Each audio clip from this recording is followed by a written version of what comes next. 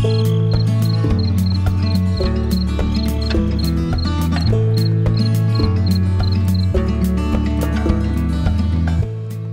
everyone, I'm glad you're here. Thank you very much for joining me.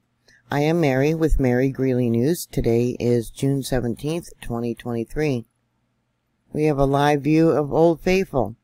I want to give a special shout out to those of you that have joined me on Patreon and help support my work. I'm also on Twitter. I post a lot of stuff on Twitter, so you might want to follow me there. Yeah, it's the 3-day weekend. It's not a national holiday, but 41 states celebrate Juneteenth, I guess it's called. And there is the drills, the military drills with the National Guard and reservists going on. That will continue for 2 weeks. There's been a lot of problems going on with the internet. The banking systems were overweak. Phones, things like that. Yeah, we're being hacked. Getting closer and closer to war. So it's kind of a good timing that the reservists and the National Guard are just now starting their 2 weeks of training. A lot of videos on Twitter. I'm going to show you a couple of them. Well, wish me luck. It took me like 2 hours to get this whole fucking thing chained down. Yeah, it's a lot.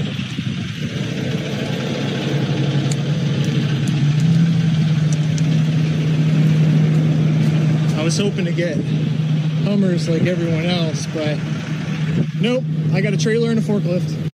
Some of the notes that I wrote about these videos, there was a comment about using the public highway to transport the M109 howitzer. I'm probably pronouncing it wrong. The 109 is an American 155 millimeter turret self-propelled howitzer, first introduced in the early 1960s. They did some upgrades to it back in 2016. It can now fire hypervelocity projectiles, and it's used for defense. It will shoot down drones. Originally designed for use by the U.S. Navy electromagnetic railguns, they found that they sufficiently increased the gun's range. The Army is also looking into using the M109 Paulden firing the HVP for ballistic missile defense. As traditional missiles, interceptors are expensive. The gun-based missile defense used for point defense would use artillery at a much lower cost. And it goes on about how far it can fire, about 58 miles, 93 kilometers. They did a test in September of 2021. HVP fired from an Army Paladin howitzer successfully intercepted a BQM-167 target drone, simulating a cruise missile. They're even doing drills here in Wyoming. I'll show you that in a second. There was another post saying people forget the original purpose of the interstate highway system was to facilitate the rapid movement of troops and materials. Public use of the roadways are secondary. So I was thinking maybe the roads that have all the potholes, they're not going to be used for the military movement. Yeah, we can continue planting trees in those potholes. They have actors that are taking part in this drill. Up over here, they got a picture of a woman that supposedly has got a compound fracture.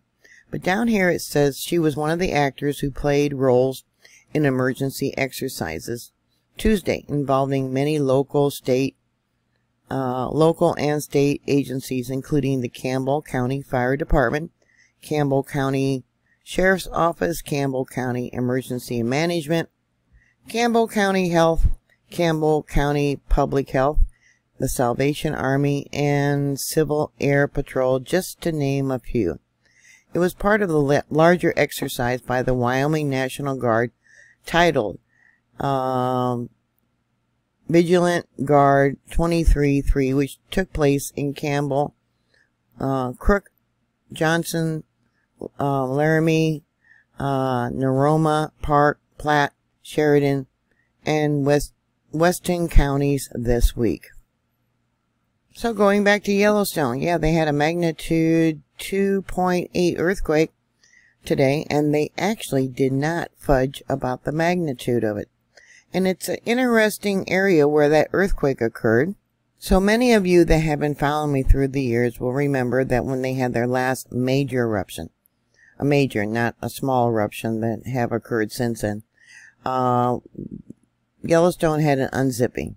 Multiple eruptions doing a counterclockwise rotation, starting up at the Madison River area, and then continuing down to Heart Lake. Once it reached Heart Lake, the two resurgent domes collapsed at the same time. Well, today's earthquake was a magnitude 2.8. Like I said, they didn't fudge about it. And it's interesting. It's probably got to do with the Buffalo Fork Fault. And what's interesting about this fault is that the northern end has older earthquakes, and as you get down south, the earthquakes are occurring, and this is where that magnitude 2.8 occurred. Faults in this area haven't had very much research done. The last paper I could find was in 1998. Stating that very little research has been done, mostly because it's in such a remote area. So I drew out some of the other faults. We got the Huckleberry Mountain Fault, Huckleberry Ridge. Let's see, and this one goes all the way up towards Heart Lake and Mount Sheridan, Factory Hill, which is an area of lots of geysers, and there's quite a few faults running through there also. But this one looks like it was along the Buffalo Fork Fault. So here we have the monitor for West Thumb. And you can see how it brought up a lot of gases and things like that. Hot water. Yeah, it shook for a little bit. Let's go to the seismic signature. Yeah, this is probably volcanic tectonic earthquake, and I've talked about those recently. This is because of the uplift that's occurring there at Yellowstone. The ground's getting really brittle, and it doesn't bend like it would pushing up on the ground, the magma. So it doesn't bend anymore, and it's just cracking, popping. So that's why they call it volcanic tremors, volcanic tectonic earthquakes. Yeah, it's caused by the ground becoming very brittle. So let me close this out, and I'll show you the other monitors and other earthquakes. Let's close this out. One of them had an earthquake right before, there it is, I see it, Maple Creek, right there, and it's marked in red. Look at the magma, the line of melt. Oh my goodness, let's make that bigger. Okay. I don't know if they reported this one, but we'll go over here to where it started, right about there. Let's go to the seismic signature. Yeah, slow moving tremor, which would be the one here at the bottom. It's marked in red, so the computer picked it up, sent a message to the geologists, and yeah, they didn't do anything about it. Let's go back here. You can watch this line of melt. More likely what happened, a crack opened up, what they call a dike intrusion. So the magma came up through that crack and slowly rose up. Oops, I went off the line. And got thicker and thicker and started bringing up the heat, started bringing up the gases. Look at that. Yeah, that's very significant. 1644 Universal Time. 11:44 a.m. Central Daylight Time. This was about an hour before the magnitude 2.8. And then it settled down a little bit. Let's see what it's showing. Okay, we can still see the line of melt, sort of, and the pockets of hot rock and, yeah, melted rock and gases. Not all rock melt at the same temperature. So let's go down here to this 2.8. And this is what it was showing when I pulled the files. Okay, and there's a couple more here. Let's see, we got one at 11:46. They only reported 2 earthquakes today, which was the magnitude 2.8. That was at 17:58. Like I said, that one I just showed you was about an hour before this 2.8. And then one at Hedgen Lake, a magnitude 1.2. Now this 2.8 was fairly shallow. It was only 3.8 miles in depth. No one said they felt it. The service being such a remote location, yeah, no one probably felt it. Or they probably didn't have cell phone service. And then the 1.2, that was 7.9 miles below sea level. All earthquakes are measured from sea level. Let's take a look at that. Nope, no one said they felt that earthquake. So let's go back to that one, which was at 11:46. You can see the gases. Let's take a look at the seismic signature. Harmonic tremors. Yep, volcanic and harmonic tremors. And how it lasted quite a while. Look at that. That one comes in as at least a magnitude 2.43. It might be bigger because of the long seismic wave, but I really shortened it up. I put it, yeah, let's see, right there. So it could have been larger. And then we got another one. That's got a long P wave on it. 11:03. That's the one at Hedgen Lake that they did report. They're saying that it's a magnitude 1.3, I believe. No, a magnitude 1.2. Let's check this out and see if it really is. Okay.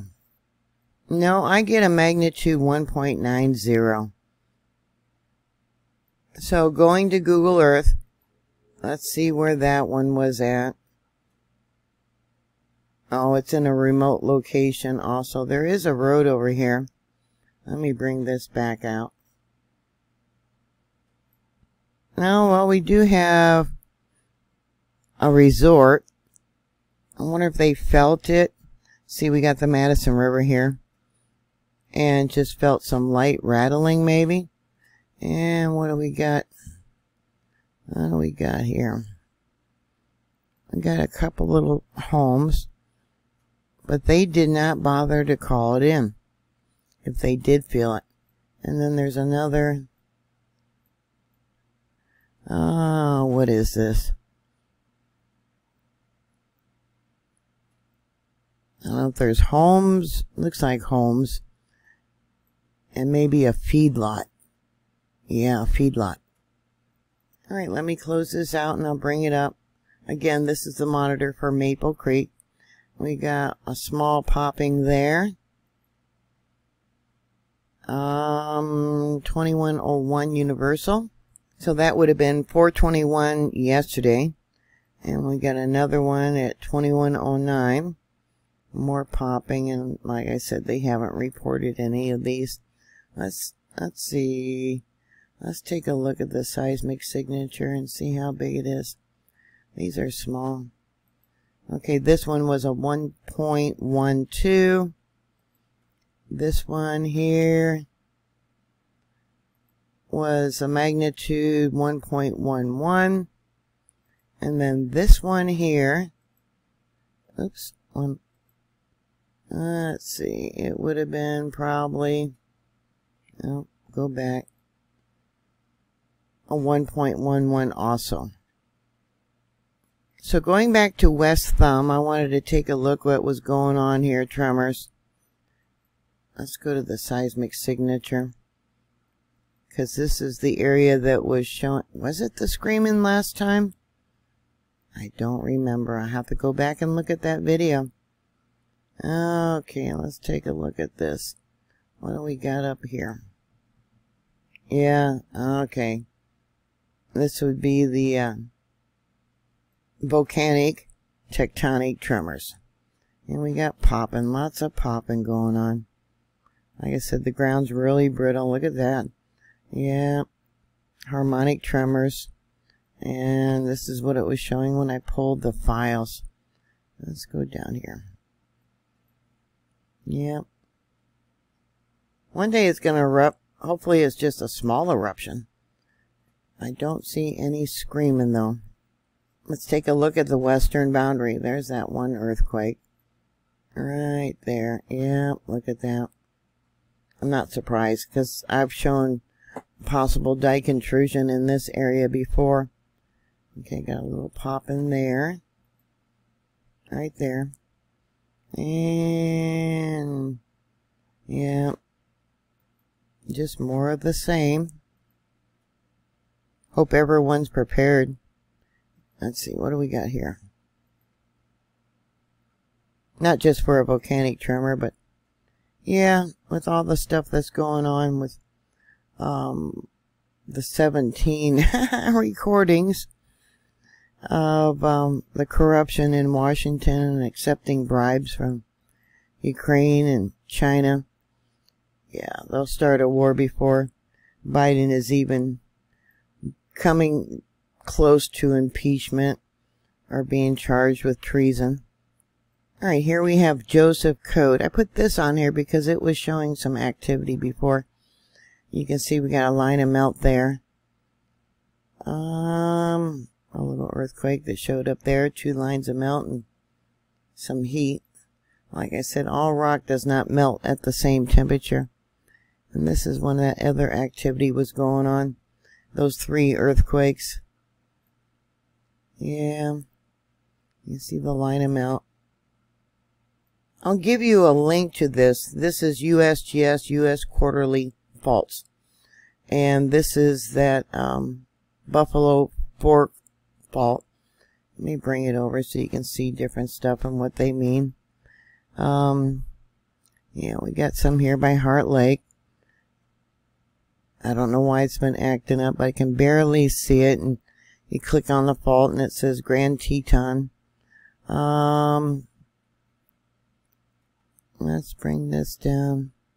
It will show me more information when I click on it right there. And it'll take me over to this document, which you can do. Yeah, see 1998. Gives it a fault number. This is for the Huckleberry Ridge Tuff region.